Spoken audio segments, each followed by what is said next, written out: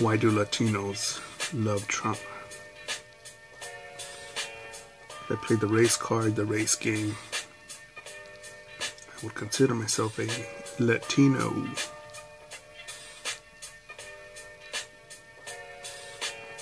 And I know another Latino that likes Trump, has no problem with Trump, voted for Trump.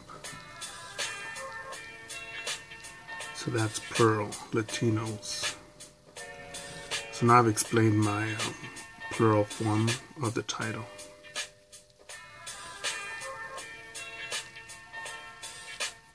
And shit, how do I speak about a problem without being a fucking rat, which is worst of all?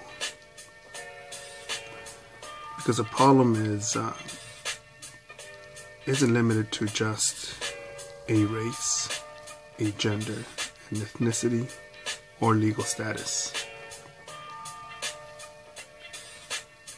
But when I've seen some illegal immigrants, but no, don't worry, white girls do it too. Just have kids, don't give a fuck about them. Get their WIC or EBT or welfare, whatever that is, not becoming productive parts of society, well, becomes a burden. And that's a whole different social issue.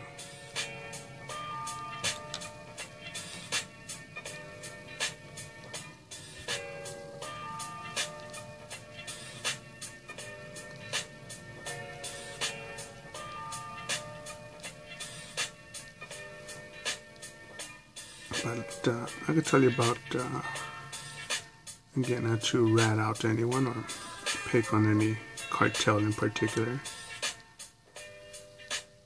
or even a gang in particular, but there are parts of Mexico, not too far from the border. If you have a relative over there and you go visit them with a nice truck, oh shit, what's up, buddy? Nice truck. Where the keys at? Let me have it. Well, who the fuck are you, motherfucker? I ain't gonna give you shit.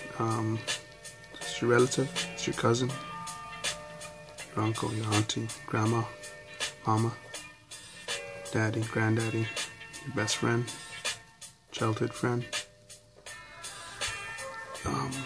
For their safety, I recommend you hand it over. You leave, and next thing you know, you get a phone call that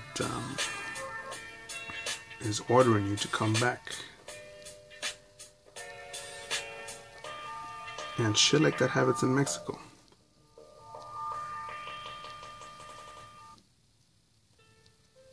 There's a documentary on Netflix.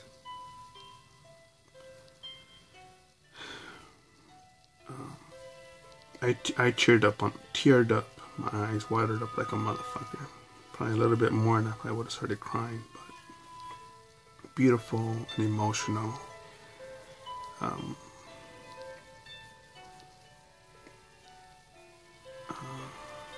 Revealing of Mexico, because it has plenty of great people, but I think that's what its flaw is, that it's so, people that are so loving and caring that evil politicians, cartels, gangs, and other just thugs can just move on in and say, give me that shit. And me, myself, depending on what kind of mood I'm in, I'll either fight you, I'll say, yeah, go ahead, take that, take my gold bracelet, I don't give a fuck, just get another one. Just learn the lesson not to be flossing out in public. Oh well, I'll make it. Now on the other hand, I catch me another day and things will work out differently. You could ask a few gang members to try to rob me if that's the case. It's happened more than once. But maybe they're on the straight and narrow now. Maybe. It's possible.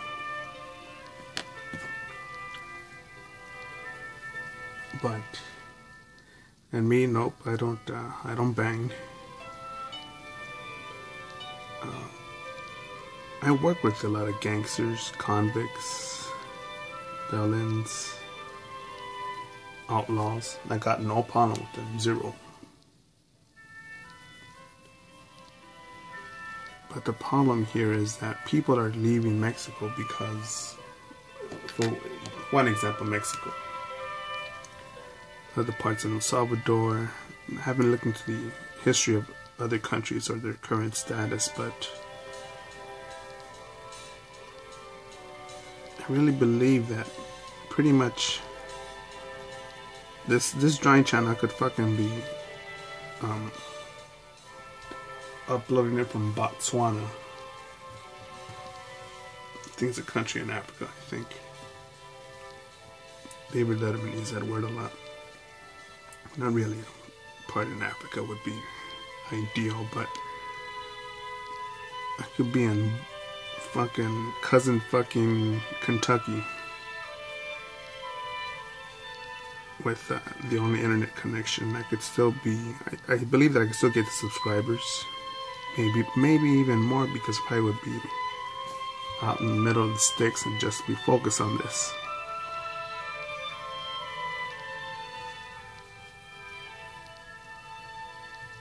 And I believe, I wonder if I should just go to Mexico and visit some contacts.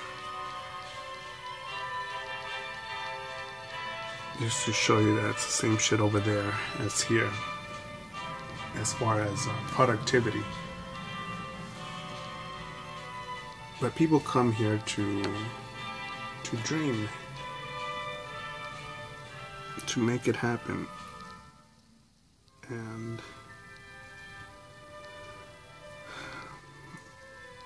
man,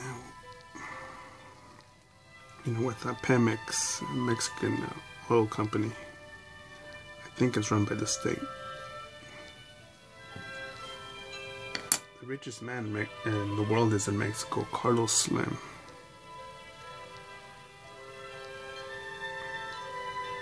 But why is the Mexican not earning a buck? What trash is in his mind?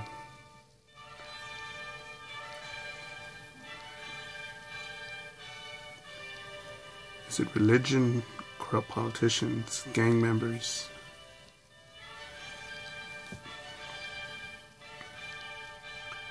Superstition? I don't know.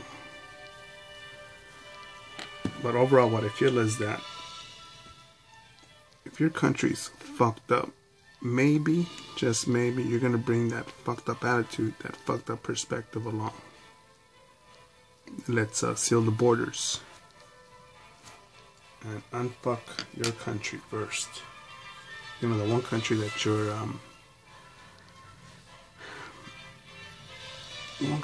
you're so proud to support during the World Cup,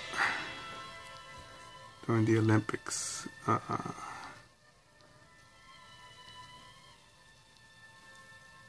Me, myself, I like to root for the home team. And I give a lot of attention and appreciation to my roots, to the ancestors who used to go out and grab dinner by foot and hand.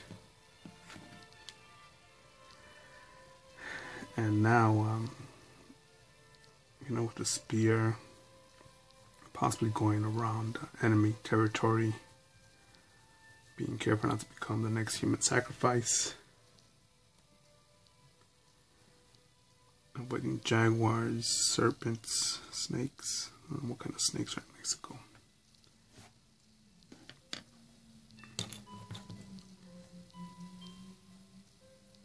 But